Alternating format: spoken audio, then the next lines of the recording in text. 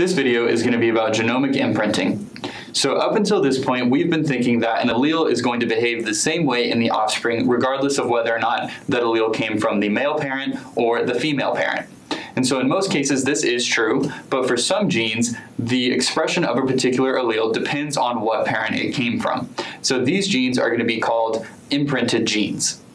So genomic imprinting takes place during gamete formation, and so during that gamete formation, particular alleles will be silenced for a particular gene, and then when those alleles are inherited by the offspring, either the maternal or the paternal allele is going to be expressed depending on the particular gene. And so then when that individual goes on to make their own gametes, that imprinting is erased and then redone again depending on the sex of that individual.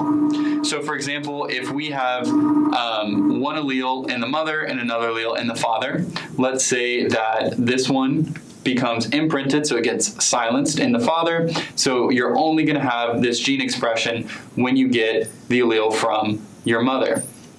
So now when this woman goes on to produce her gametes, this pattern of genomic imprinting is going to be reset depending on the sex of this individual. And so these genes are not like sex-linked genes, because most imprinted genes are on the autosomes and not on the sex chromosomes. So that is a point of difference between these and sex-linked genes.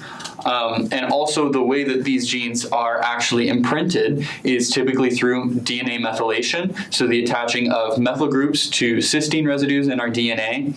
And so when we do this, the methylation is typically going to silence a gene and turn it off, but in some cases methylation can actually activate the gene, so that way it gets expressed.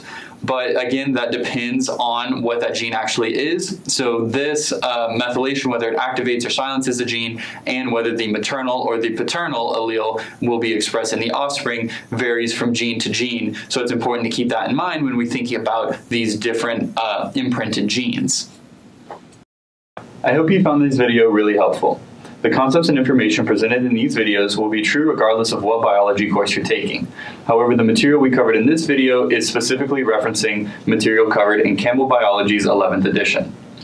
Remember that if you are an enrolled Baylor student, we do offer free tutoring on the first floor of the Sid Richardson building, and you can schedule a free 30-minute appointment to have one-on-one tutoring online, or you can stop by during any of our business hours.